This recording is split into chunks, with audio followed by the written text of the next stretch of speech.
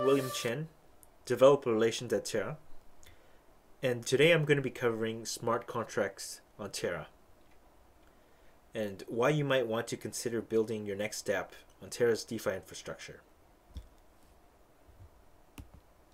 So Terra is a decentralized stablecoin with global ambition, backed by its sister token Luna, which is the native staked asset of the Terra blockchain.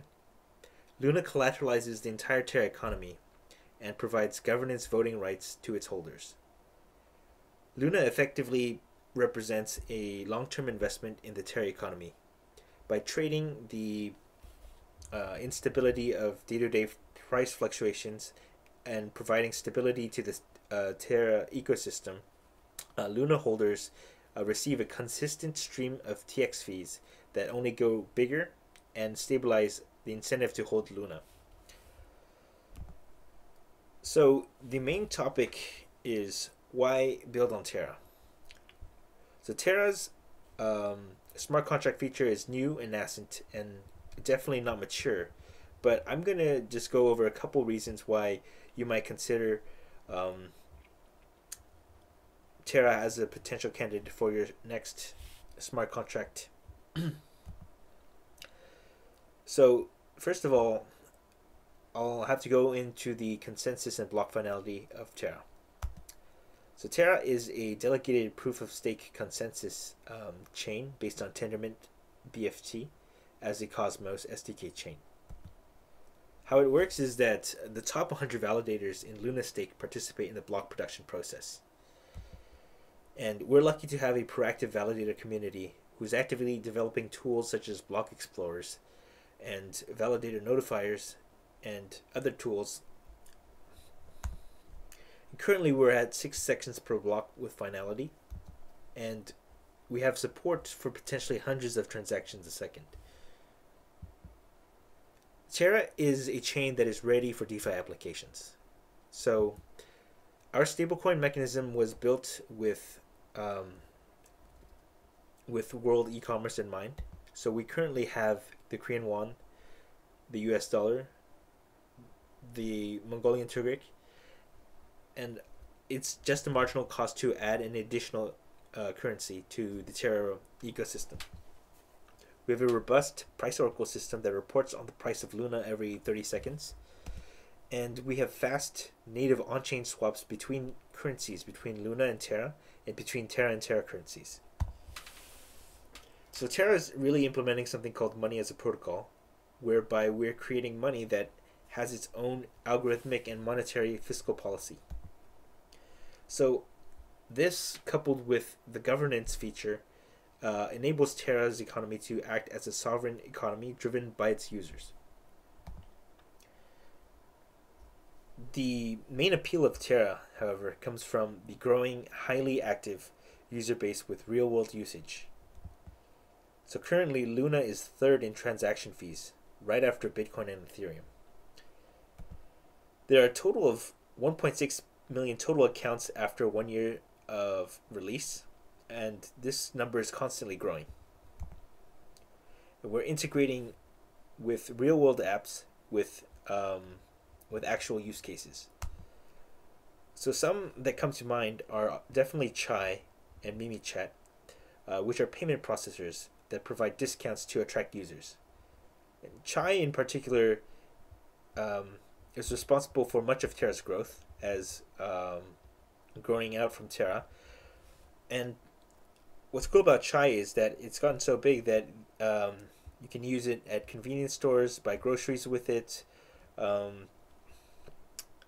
integrated in places like We Make Price and Timon, and currently partnered with some of the largest e-commerce retailers in Korea, including Nexon and Kyobo Books. Another interesting use case that Terra has been implicated in is with high yield savings products. So Terra provides this stability feature where for Harubank and Trinito, you can deposit KRT and earn high interest on that KRT compared to a traditional savings account with a bank.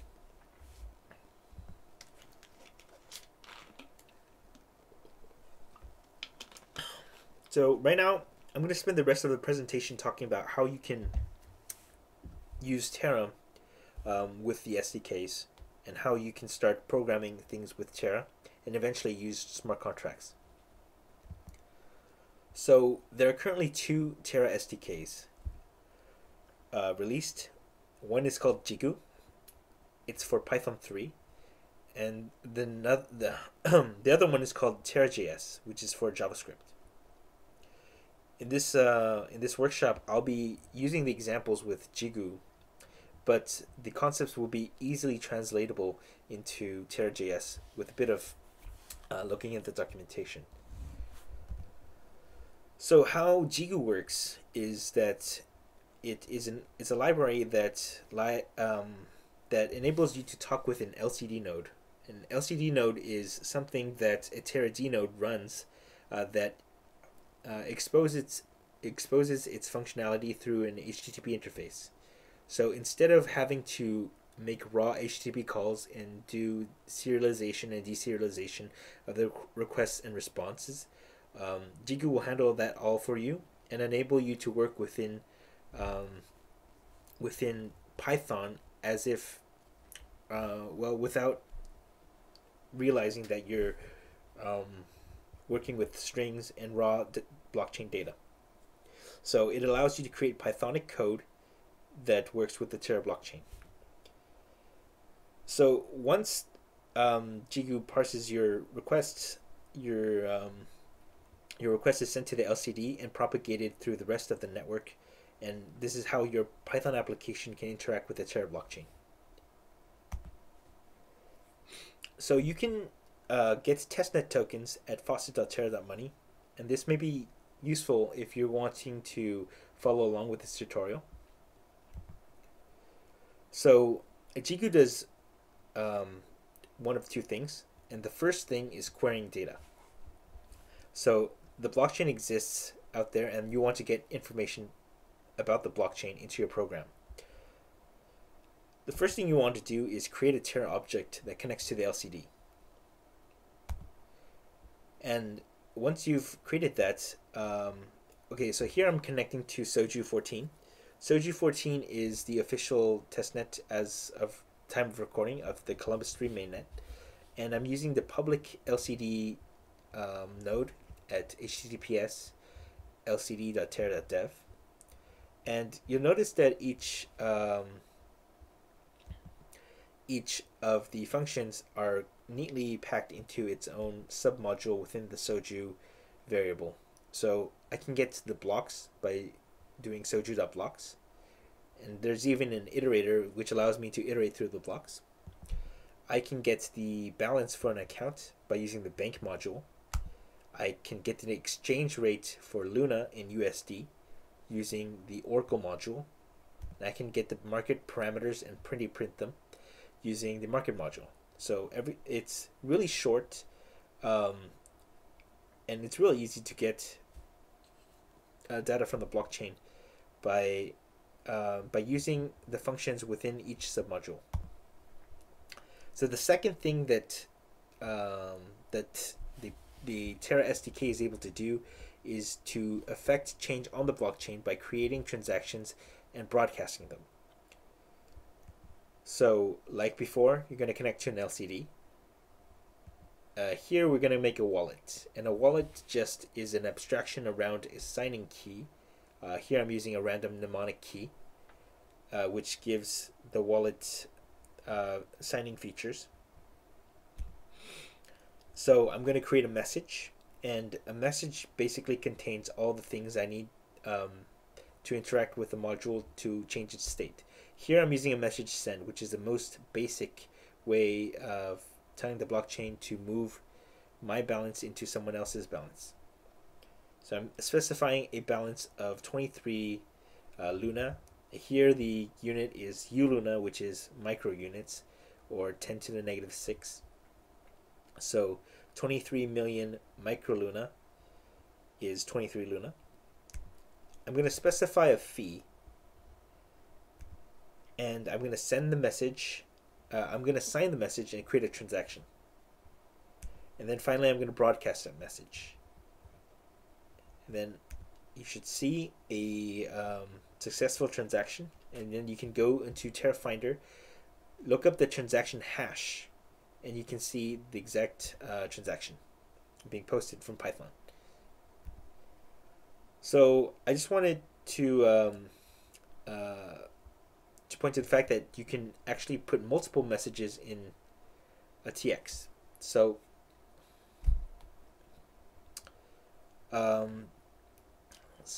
you can, okay, here I'm doing two swaps, one from Luna to USD and the another from Luna to KRW. And first I'm going to specify a fee that's higher than the one before, because this is going to require more data. And then I'm going to sign the messages and create a transaction and broadcast like before. So this is how you can put multiple messages inside a transaction and broadcast it at the same time. So you can think of messages as transactions in Ethereum, because messages kind of are the ones that are actually performing the state changes. So now if you've gotten a bit more comfortable with the SDKs, just exploring around the documentation in exploring each of the different modules and each of their functions, as well as creating different types of transactions such as message delegate, message undelegate, and playing with other things other than message send and message swap. We can progress to the smart contract section. So smart contracts are powered by CosmWasm, which is led by the Confio team, and I'm going to include a video after this where they explain more about the system they've created. But what they've been able to do is create a system where you can execute WASM smart contracts or WebAssembly smart contracts on the Terra blockchain.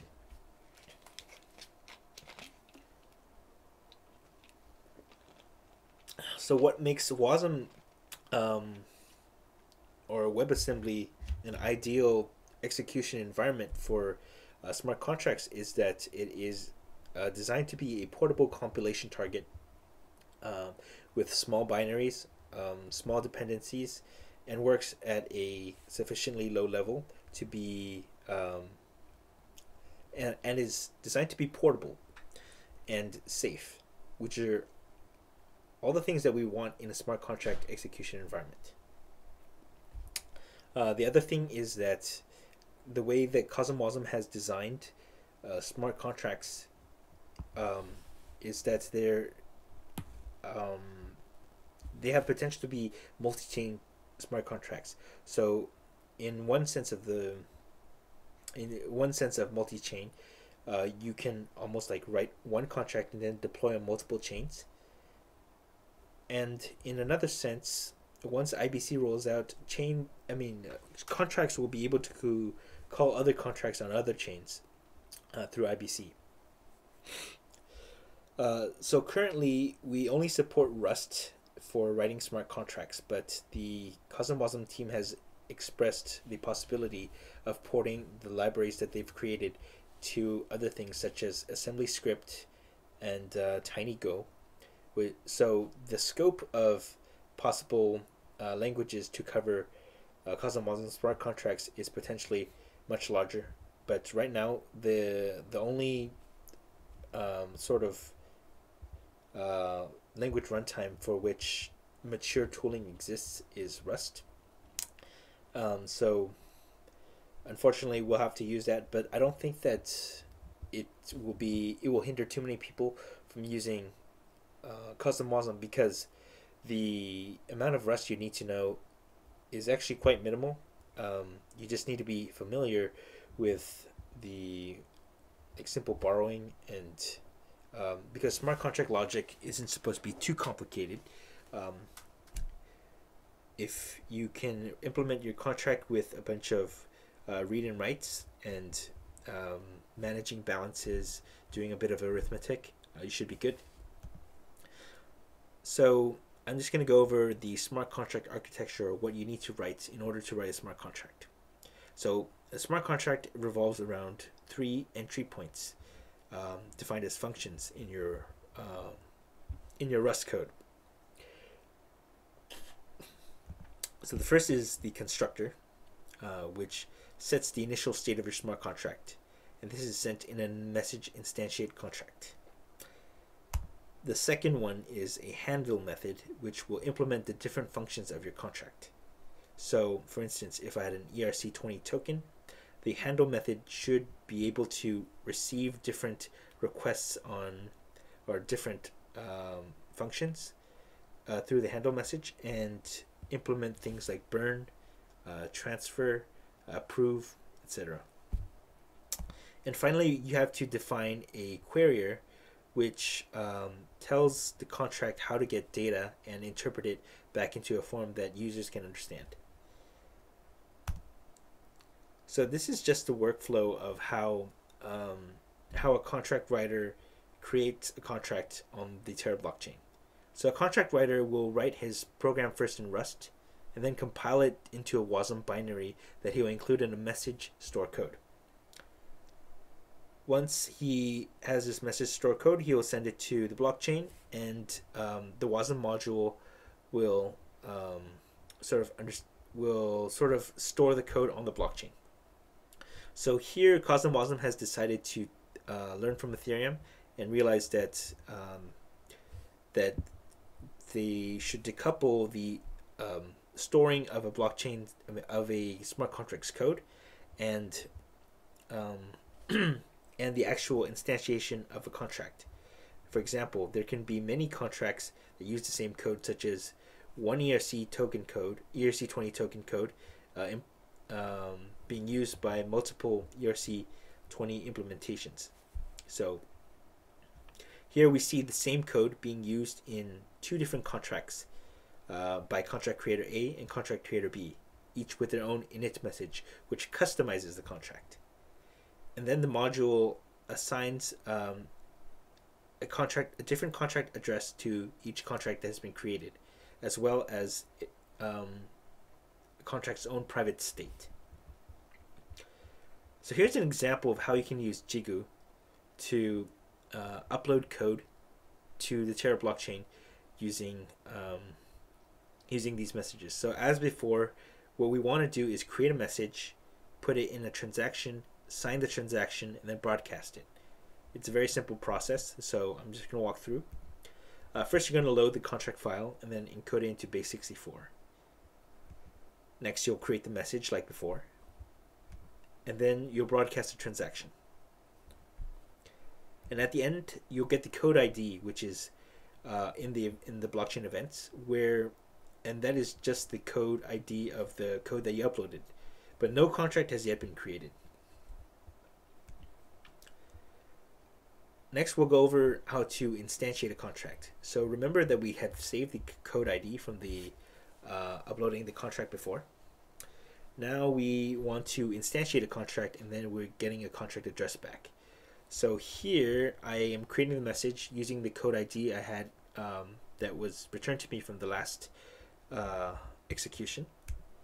And you'll realize that the init message that your contract understands is actually a message in JSON that gets automatically parsed by your contract into the right configuration. Here I've decided to name my token William Coin with the symbol WILL, and you can see that you can also put an initial amount of coins to fund the contract. So I'll just broadcast the transaction and get the contract address, and this should create my contract. So now my contract will exist at a normal Terra address. So this is just simplified flow of how a contract gets executed. So the contract user will define the function that he wants to call on the contract, such as transfer or burn, and put that in a message called a message execute contract. And then he'll sign and broadcast the message execute contract, which will get handled by the WASM module, and load the contract code with the handle message, specifying the arguments to pass to the contract's handle function. Next, the contract will be able to access the state and commit more state. And finally, when the contract when the contract finishes execution, the contract can affect the rest of the blockchain by producing by emitting its own messages, like message swap, message send, and message delegate.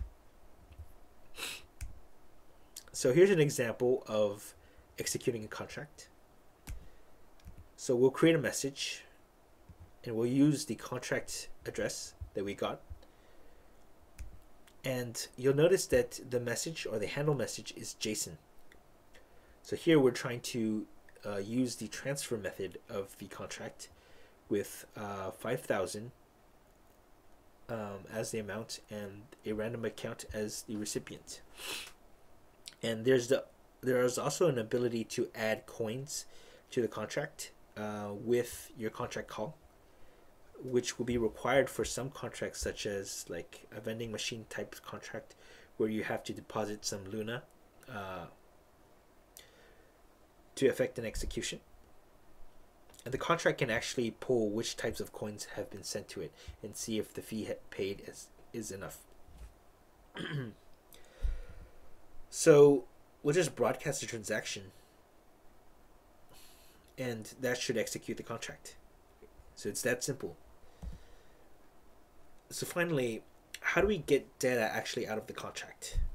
So since for my last example, I transferred some coins from one account to another, the one thing I want to be interested in is perhaps the balance. So I need to create something called the query message that the query function on the contract will understand. So the query message is JSON, like the init message and handle message. And there's no transaction needed. Just query the WASM module. And the output is JSON. So as you can see, the Terra integration for smart contracts is very simple and just adds 3 messages and a querying mechanism to the Terra blockchain. But this allows users to commit arbitrary code to the blockchain and finally allows third-party developers to add their own logic rather than depend on Terra's native modules. So I'm just going to talk about the developer tools that we're working on that we'll be seeing in the next couple months. So the first is Local Terra. Local Terra is a one-click blockchain and ecosystem tool for Terra. So what it does is it spins up an LCD node, which is a Terra node REST API server. It spins up FCD, which is a block indexer, which is the backbone for Station, which is a wallet, and Finder, which is a blockchain explorer. And it gives you a way to quickly control and inspect the world state, which makes it easy to speed up smart contract development and testing. Next, we're going to create an easy way to set up the general boilerplate for writing a DApp front end. So we want to make it as easy as creating a new React app with yarn create Terra DApp, and this is going to allow people to quickly get set up with a usable front end to use with their smart contract. This will lower the barrier to entry by getting you set up quickly with Terra blockchain. And finally, we're planning to release a Chrome extension version of Station, which will bring the MetaMask or MyEther wallet experience to Terra and allow you to allow users to directly interact with smart contracts from within a website. So that mainly covers how you can get started with smart contracts, and you can get started today with the smart contract documentation on the Terra official documentation available at docs.terra.money. Right now, I'm going to pass it over to Ethan Frey of CosmWasm, and he's going to explain more about the mechanism that allows Terra to run smart contracts. Thank you. Hello, My name is Frey, and I'm the co-founder and CEO of CosmWasm. Today I'll explain what CosmWasm is and why it might be interesting to you in your project. First of all, what is CosmWasm? CosmWasm is a multi-chain smart contracting solution. That means we are not a blockchain. Rather, we are a module that can be embedded in many different blockchains and is currently many different blockchains. That is a very powerful point. I will break it down in a few ways. What it means currently is if you are a developer, you can write contracts that run not just on one chain, but on many different chains and leverage the same contract and same knowledge many places. As a blockchain and you want to add smart contracting capabilities, you can embed CosmWasm into your blockchain. And that allows you to access existing contracts in dev community for many different blockchains. So we don't have to lock each one and learn a new language for each blockchain. We can have one that is generally extensible. We also have deep Cosmos SDK integration. Currently, the only platform that we are integrated with is Cosmos SDK. We would like to extend that in the future once we hit more stability, like our 1.0 release. But that allows, there are dozens of different projects currently building on the Cosmos SDK. Most of them have lots of different modules written in native code, Go code, to add custom functionality. And this allows us to have contracts that don't just run side by side, but actually call into those native contracts, this native code, and allow the native code to call into the contracts. So we allow deep integration into the runtime. That can be customized for every different blockchain. We have a security first design. When designing CosmWasm, we didn't start with what's the easiest way of making something, let's copy Solidity. We said, how do you make a secure platform? Typically we see Solidity is really easy to get started writing a contract, but pretty hard to write a secure one. And there's a huge rage for bugs in there and audits and a huge community there. And that seemed very dangerous. So we said, we can raise the bar for writing a contract, make it a little harder to write a basic contract, but lower the difficulty of writing a secure contract. And this space here is a space of actually functional but insecure contracts. So we're trying to reduce that space and say there's not much space for that. There are some issues which you can document, but we try to limit the number of issues that you can bite you when designing smart contracts. And we are now refining the user experience to make it easier and easier to write contracts on that system. We are based on the WebAssembly virtual machine. We do not write our own virtual machine. We are using WebAssembly. WebAssembly is available in all browsers, but also there are quite a few native runtime solutions that run it. One is Wasmer, but there's Wasm Time and CraneLift, and there are quite a few other out there that run as binaries on multi-platform systems. We are using that virtual machine. It's a well-defined virtual machine. There are many implementations that run code from that virtual machine and optimize it, the compilers. And there are many different mature languages that compile down to it. So we don't need to reinvent the wheel. We can choose one of the virtual machine implementations to use, and we can choose various languages that compile down to it.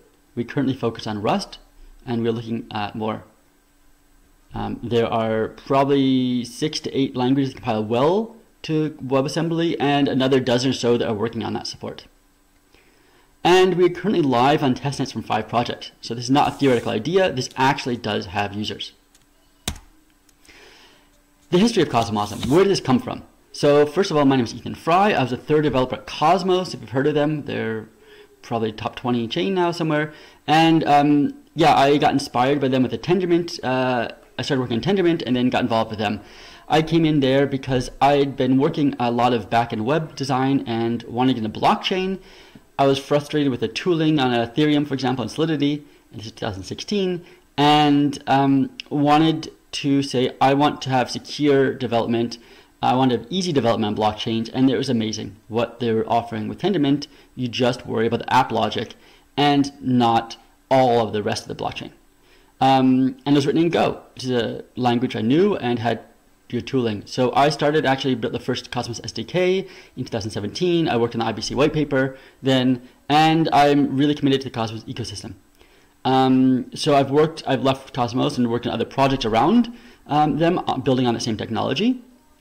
And at the Cosmos Hackathon in Berlin, 2019, we had a nice, cool team. So we ended up with Aaron from Region Network, Jehan from Altea, Shane from True Story, and Pedro from Wallet Connect. And we all sat around like 5 leads of projects. We made a little team. We said, let's build something. And ideas went out there. And one of the ideas that just stuck, we were sitting around there. It was just starting Saturday, and Friday evening, we're sitting around the table drinking and chatting ideas. And it came out, let's build a smart contracting engine. WebAssembly. There's tooling around it now. Everyone's doing this thing. Can we build a WebAssembly smart contracting platform and integrate it into SDK in 2 days? And well, the later at night it got, the cooler the idea seemed, because, well, it seemed like a stretch goal, but an awesome project. So we tried it, and we basically banged out code for 2 days, very little sleep. I'm very, very thankful to Jehan, who was a Rust expert. I was just learning it while coding, and I brought a lot of the Go code in there. So we were working on the Go side, Rust side, we integrated, learned from each other, and got a working prototype in 2 days. And Pedro threw a UI in it so you could actually view the contracts. So that's pretty amazing stuff to get done in 2 days.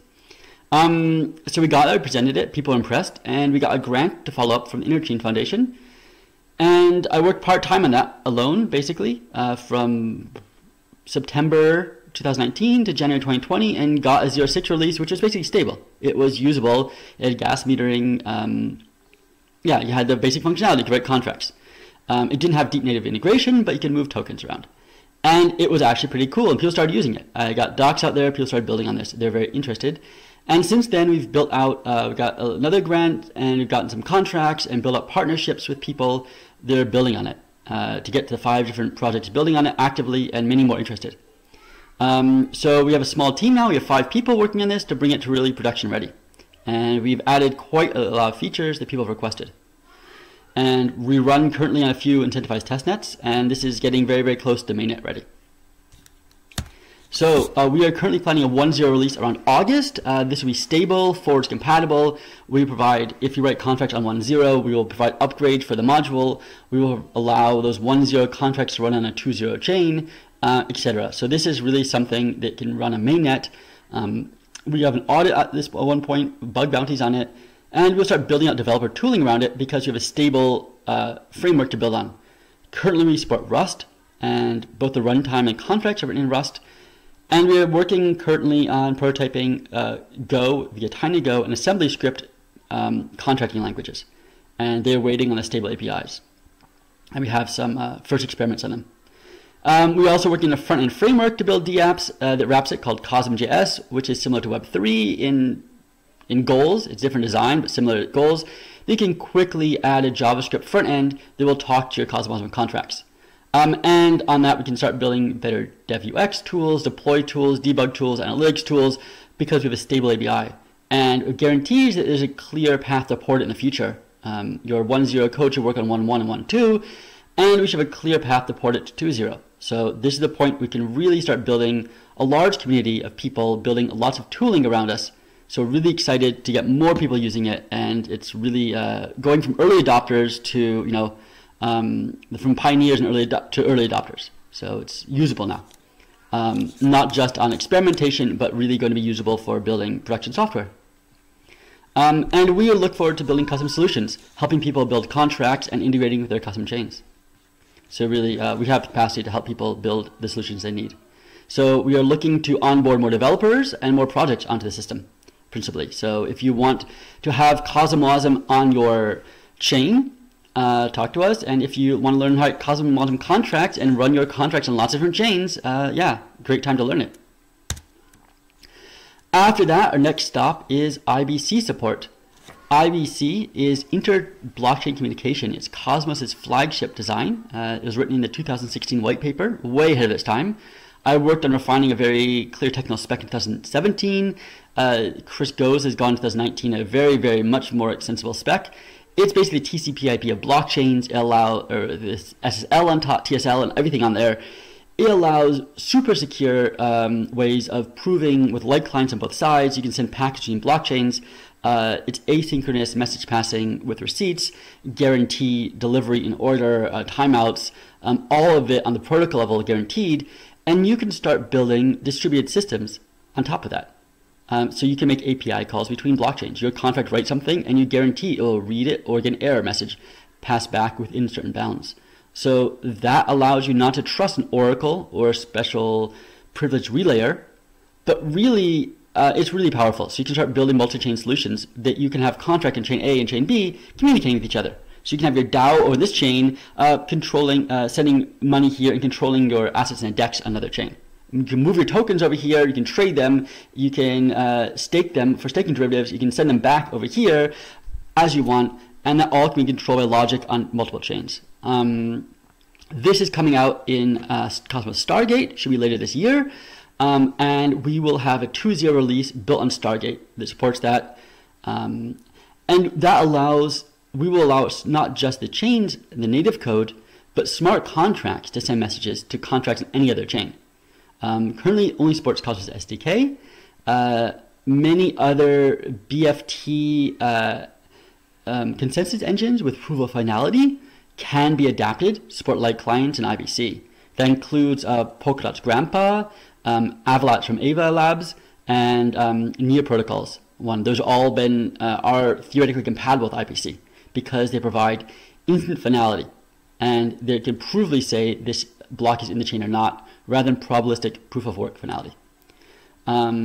So this allows a truly multi-chain solution. Once that's implemented, not only will you be able to run the same contract on multiple different chains, but these contracts will be able to run over the chains. So you can have some options contract running on the DEX chain, which actually has native code to run a DEX, really high quality, and you can have a DAO chain that has maybe things here, and maybe you have a ZK Snark chain that has a bunch of primitives for running zero-knowledge proofs.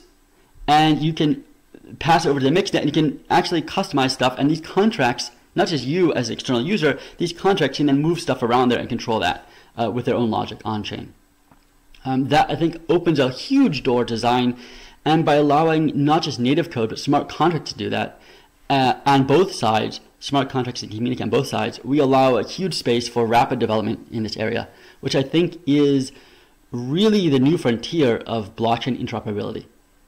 So we look forward to seeing that end of this year, early next year, and we are waiting for Cosmos Stargate to finish, and we are following their development with our IBC development. So I think this could be a really huge shift. So if you get in now on CosmWasm, building your contracts that run on many chains, in half a year or so, you'll be able to have those contracts actually talk to multiple chains, one contract. So I'm switching gears now. Now that you're, so if you're a techie, this is where it's focusing tech heavy. If you just wondered what it is and how it's used for your project, well, we covered that. So digging into the tech here, how does CosmWasm work? We use Wasm.io to run the bytecode. It's a Rust project. It's pretty solid thing. There are a lot of other people running it, Nia Protocol, for example. And we precompile, what does it precompiles WebAssembly to sandboxed native code.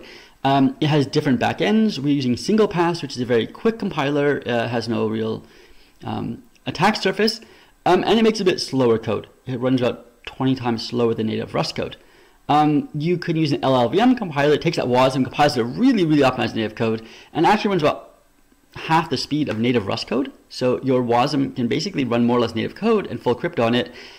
The problem with that one is it takes a while to compile, so the compiling step could be an attack surface. So we're looking at doing some, permissioned control of uploading it permissionless with single pass. And if you need the extra performance boost, we can have a permission step that has some people validate this okay before compiling it down to LLVM, because otherwise you can kind of slow down the blockchain considerably by running bad or malicious WASM that can just slow down the compiler a lot. But yeah, so it does that, has lots of different functionality here, and it runs native code that's completely sandboxed. There's no access to syscalls. It is metered with gas, injects gas metering involved in it, and all CPU usage is metered, and is isolated memory space. It records its own memory, it has metered CPU usage, and it can touch nothing in the system. The only thing it can touch is imports. We provide some imports there, and we can then write defensive code to guarantee these imports are safe. That's our virtual machine layer, which wraps around Wasmer. So we have CosmWasm VM, which wraps around Wasmer, that provides our custom imports. we provide read and write access to a subset of blockchain space. We provide like a subkey under a prefix under the blockchain Merkle tree, and in that prefix it can read and write and nothing else. And we can limit how much it can read and write to that space. It can query other modules, read only in a very specific API to other native modules and contracts. And we can add more blockchain-specific APIs, which are also called precompiles. This will call out into the blockchain itself to do some stateless logic. Currently, we have address formatting because we support multiple chains. There are different native address formats. So we can't compile that in a blockchain. We have to say, well, convert a string address to a binary address is blockchain specific. So we call out to the blockchain itself to do that. We could add things like, signature verification, like Ethereum does precompiles. Other stuff could go in there. And we can meter everything with gas. We allow no network access, no non-determinism, and no jailbreaking. We also disallow any float operations, which are theoretically non-deterministic. There's no random access here, obviously, because there's no syscalls, and we don't provide it. So we basically guarantee you cannot break consensus state. They will act deterministically. We don't allow multi-threaded. There are few WASM arguments. We go through all the WASM opcode, and if they use anything that's not in our safe set of WASM, we reject the contract on upload. Memory versus storage. So while we have this, we make the difference explicit. In Solidity, they mix them together. Instance variables and state storage are transparent to the user, which can be nice for development, but it's hard to reason about. In our model, the code has fast access to RAM, native speed. It has almost unlimited RAM. You can allocate currently, unless you set another limit yourself, you can allocate 4 gigabytes of RAM in your contract. You can explicitly set that less, 32 megabytes or 5 megabytes, but you can get up to that much. You can't actually use that much because CPU limits. You cannot write 4 billion zeros in space in a CPU gas limit, but you can allocate as much as you need. So any memory you can write to, it just will give you that memory access. So great, memory is cheap. CPU costs and writing storage and reading is very expensive. The price there is much, much higher. So we want to make that very explicit. You have to explicitly read and write to the database. So we have a simple interface that allows you to read and write typed data from the database. Great, but you have to explicitly do it. I think it's a critical difference from Solidity. Also, security first. We define security. So we looked over the list of, Open Zeppelin exposes the top 15, 20 security holes, exploits that are known in Ethereum. And we went through that and made sure that we could patch all we could. Reentrancy is impossible to design. We did use an actor model. I'll get to soon. Overflows and underflows. Rust will panic if you do that. We said it that way. Unexpected ether is a bad design pattern. You can have trivial bugs because we can send tokens to the contract. Delegate call, we don't allow it. We have another way of doing those proxies of migrating code. Default visibilities, you have to explicitly set them. So we went through this whole list basically and closed all we could by design. In particular, we use the actor model for dispatching messages. This negates all possible reentrancy attacks. So rather than your contract A calling to contract B, and then contract B calling to contract A, and contract A is not persisted all their data in state, some in memory and some in database, and that gets all kinds of little subtle flaws in Ethereum, kind of like limit the gas this has, so it can't really call back into your contract. This is really bug prone. What we do simply is use the actor model. That means actor model, you get a message and you return messages. So your contract will process it and return the message. So if I want to call that, when I say basically I do my work, I save my work, and I return a message that we execute on other contract. That means I do not get a result from it, but it means I am done and saved my work before it starts. All you get to know about is whether it errored or not. We run all the messages you dispatch in the same transaction.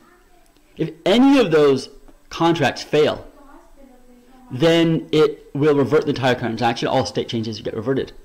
So I can basically say if an escrow happens, I will optimistically update escrow got sent, I delete the escrow, and return a message to move the money. If that succeeds, great. If it fails, then it reverts the whole transaction and act like nothing ever happened. My delete escrow command is also deleted. that is usually the error handling you want. It's only one you have here.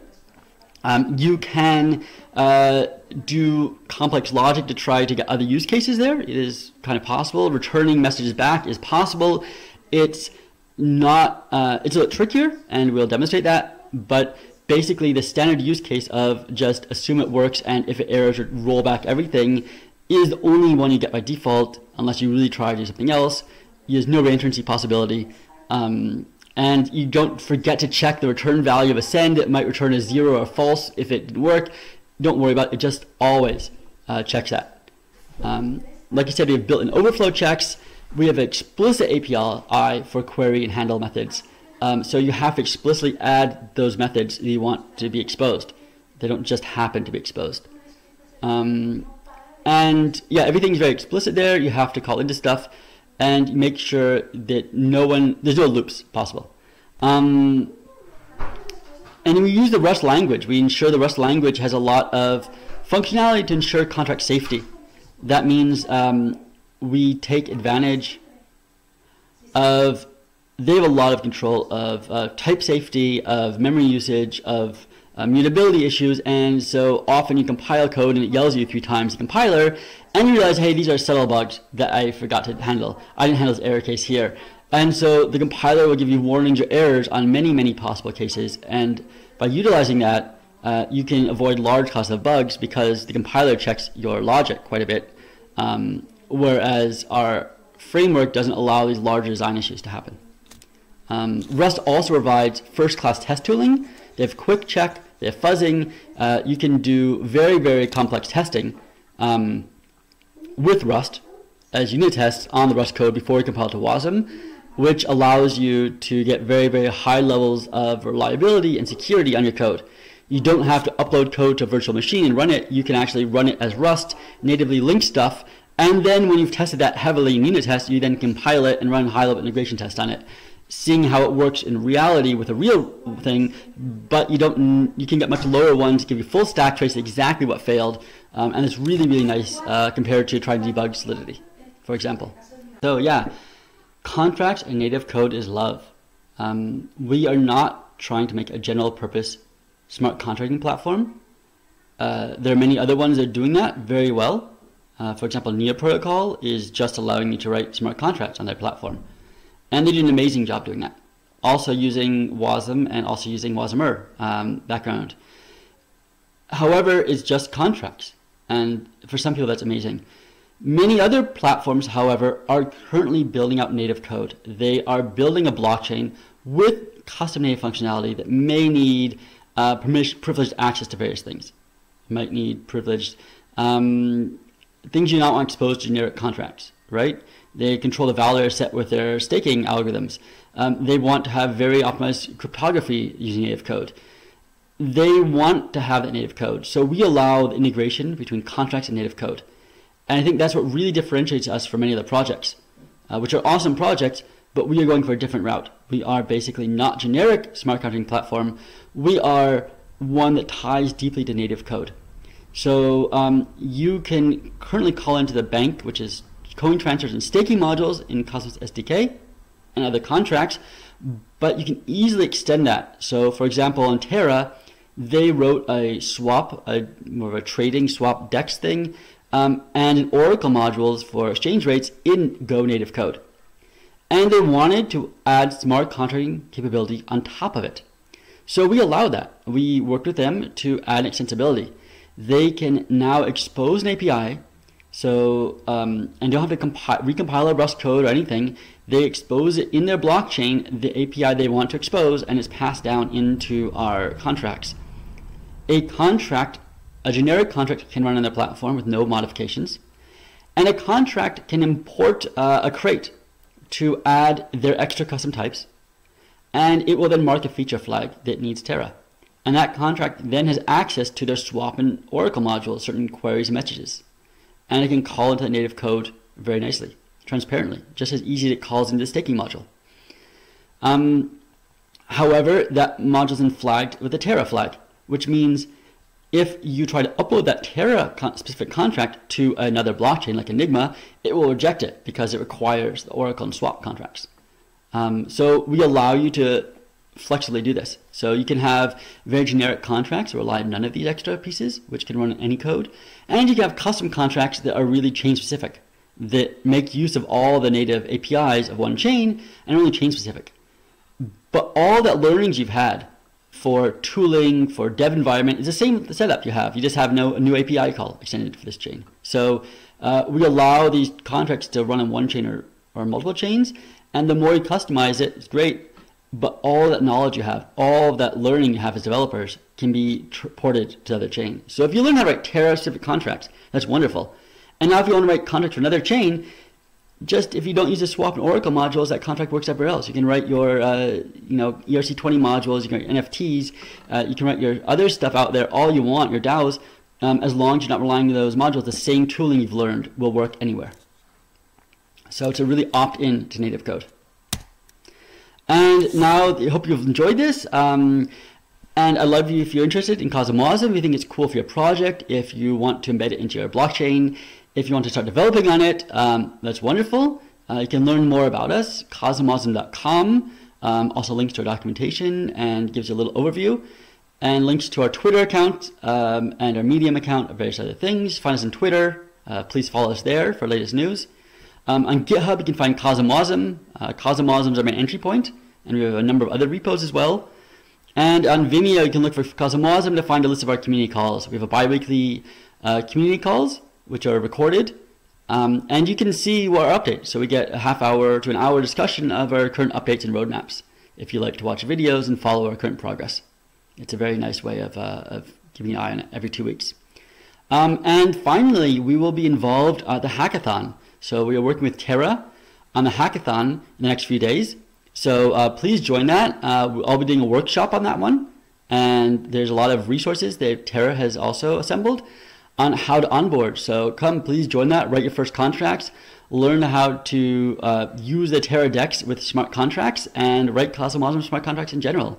We've prepared a lot of stuff. So I'd be very happy to see you there and get your hands dirty as developers using it.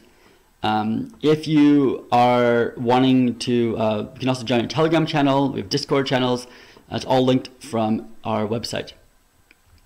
If you are a zone that is interested in building it, reach out to me. My name is Ethan at confio.tech or ethan@cosmwasm.com.